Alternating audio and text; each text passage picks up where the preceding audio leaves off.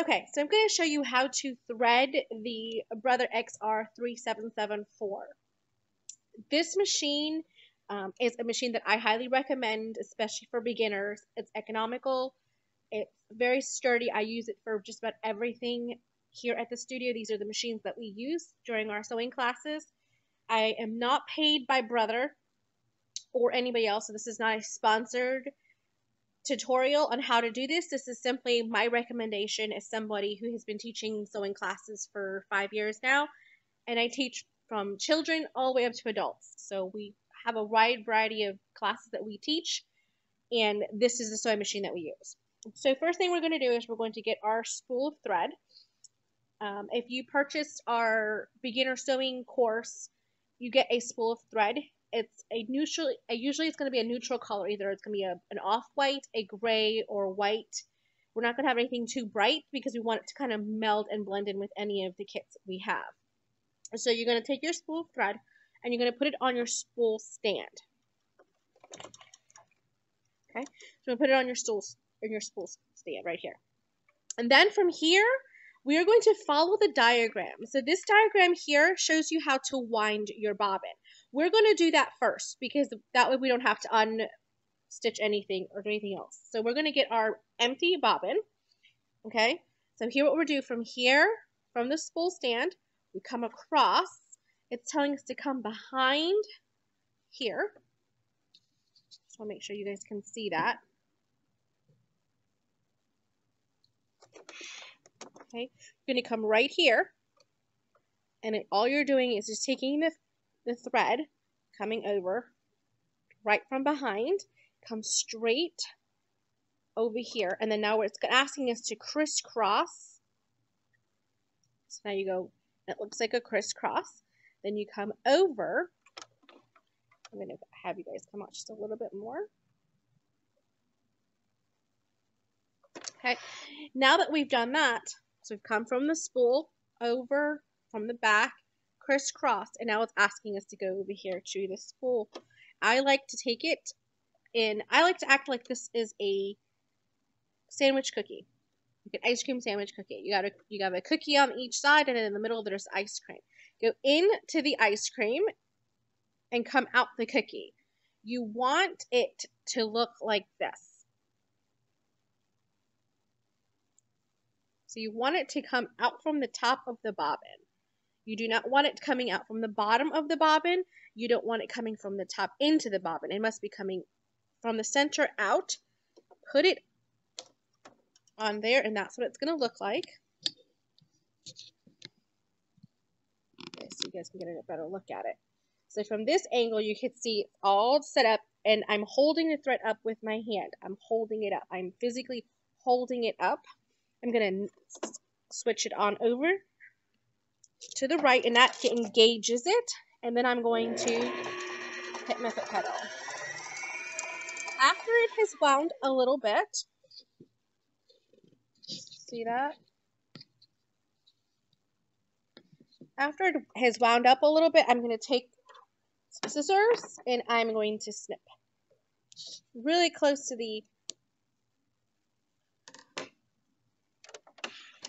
Okay, and then I'm going to continue to wind it. So these spools here like to kind of wobble a little bit. I like to put my thumb on it and hold it.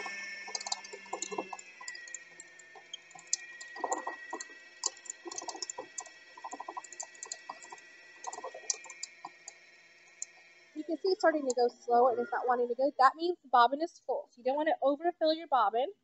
Go ahead and snip it. And then I'm going to show you what we do next, okay? Okay, so now what we're going to do is we're going to snap it over. If your machine is ever trying to go and it's not, and your needle's not going up and down, it's because your bobbin is engaged. See, it can engage even when you don't have your bobbin in. So just be mindful that this is all the way to the left, okay? We're going to put this in just a minute. I'll set that aside for right now. I'm going to show you how to continue to go ahead and thread your machine. So I disengage it from being crisscrossed over here. Again, we're going to follow this step.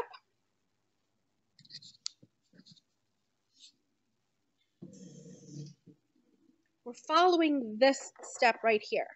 Okay, so we're going to follow that step right there. So this, again, we're going to have it from the back, go straight down. It's telling us to go down. I'm going to bump this down a little bit so you guys can see what I'm doing. Okay, so this is here, straight down. Now it's asking us to go into a U-turn. This is a U-turn right here, coming back up. Coming back up, and then right here, there's a lever that we're going to have to hand crank on the side. You're going to crank it towards you until you see that metal bar. Then you're going to go up from the right to the left, another U-turn. That's what this one says right here. It's a U-turn. Go straight down. So number 5. Okay.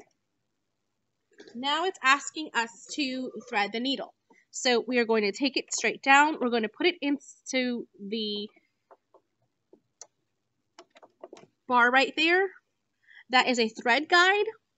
Don't skip that step. It's very important. So I'm going to repeat myself just because I kind of go fast with it. You're going to hold your thread like floss, and then you're going to like just press it in between to flick it right in there. Okay? So in order for you to use your thread guide here, your needle threader, okay, you're going to want to make sure that you have cranked your needle all the way up to the highest point. So see, if you crank your needle, it goes up and down with the hand crank on the side of the machine. I'm going to lift this up all the way up to the highest position. Then this automatically stays and engaged. If you're trying to push this down and it's not wanting to click, stop. Make sure your needle is up at the highest position, and then it will engage. Okay? It's very important that you understand that process. I'm going to kind of get you guys a little close. Okay, so we're trying to use the thread guide, the needle threader. This particular model comes with a needle threader. If you're trying to engage the needle threader and it's not staying put like this, like any little touch will make it bounce back up. But if it's not staying like that, what happens is your needle is either too low or it's, so you have to have it just right in order for it to engage and stay. When it does that, that means you've done it correctly. So you're going to take your thread, you're going to wind it around this first thread guide, move it over, and then you're going to want to make sure that your thread, I'm trying to see if it's getting focus. It's your thread comes from the thread guide, and then it's right behind this one hook right here. Then you flick this towards you, and at the back you're going to see a loop. That means it has properly threaded. Then you take it, you put it in between your toe, and you put it to the back. Now, I'm going to show you how to do the bobbin. So you're going to take your bobbin case and take the little cover off. It's telling us on this diagram here that we're wanting our bobbin to come off, unwind from the top to the left. So once you do that, you're going to pop it down. Okay, then you're going to wrap it around this piece right here. So this is very important that you get this through this guide right in here. Okay, that's a tension disc and it has to get in there. Once you go through there, it's going to come up and around, and then you're going to pull it. Okay, once you have done that, it is correctly put in. You're going to cut off your thread right there. So see how I did that? And I cut my thread. So it should cut the thread without it having any issues. There we go. So you cut the thread, put it back on, and you're ready to go. Okay? That's how you thread your sewing machine. That's how you put the bobbin in, and how you thread the machine. So now we're going to be operating the machine.